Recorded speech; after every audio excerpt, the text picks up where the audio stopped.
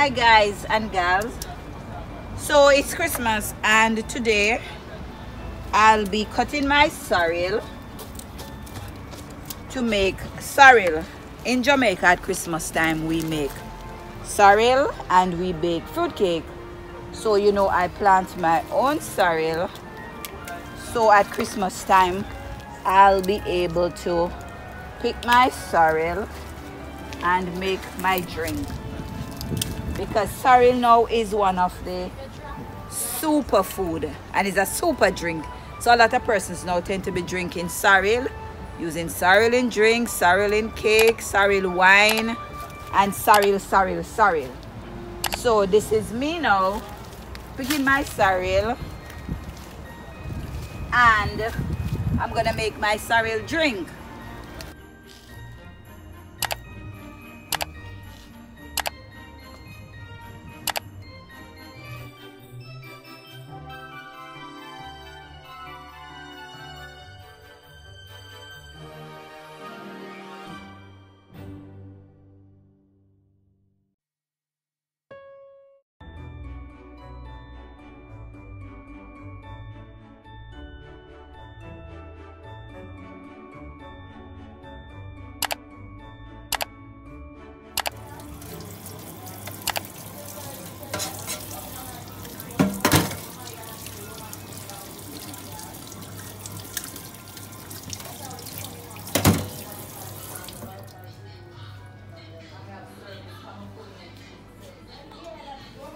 Now I put on my water to boil, and in it I'm gonna put this piece of ginger. Allow it to boil, and when it starts boiling I'm gonna come and put my sorrel in there. So my ginger is boiled in the pot, so it's now boiling. So I'm gonna add my sorrel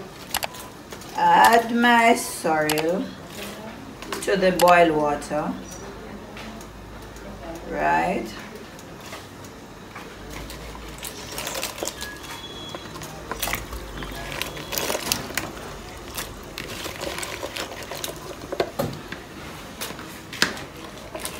And leave it, I probably leave it for 10 minutes. Then I turn off the fire and allow the sorrel to cool. Right, so see there,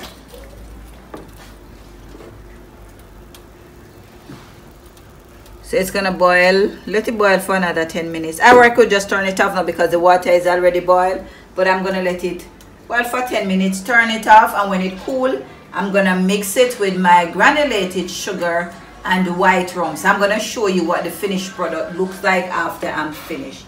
Alrighty, so that is Jamaican Christmas sorrel. So now that I'm finished boiling the sorrel, put the granulated sugar in it, and you're gonna season to taste, right? I don't season to taste, it's sweet to taste. Put it in that chicken. Oh my God, this is so funny. That's why you used to cook it. I'm talking about season to taste. It's not season to taste. It's sweetened to taste.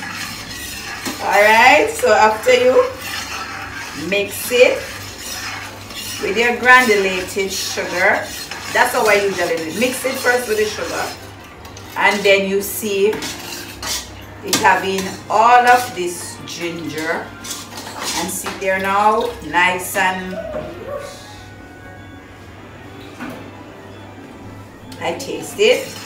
Now if you were somebody who didn't like rum or red label, then this would have been fine. All you have to do is just strain it into a container, put it in the fridge to cool, and then you're good to go.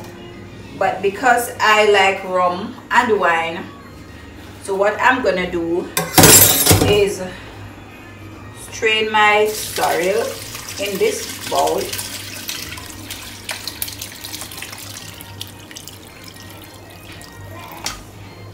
Okay, this is it.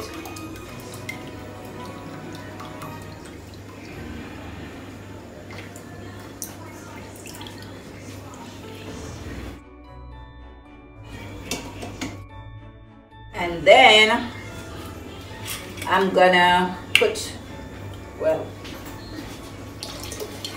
a bit of red label. So I guess if you look and see how much I pour in there, you know I like when my drink have spirit in there. And some wine.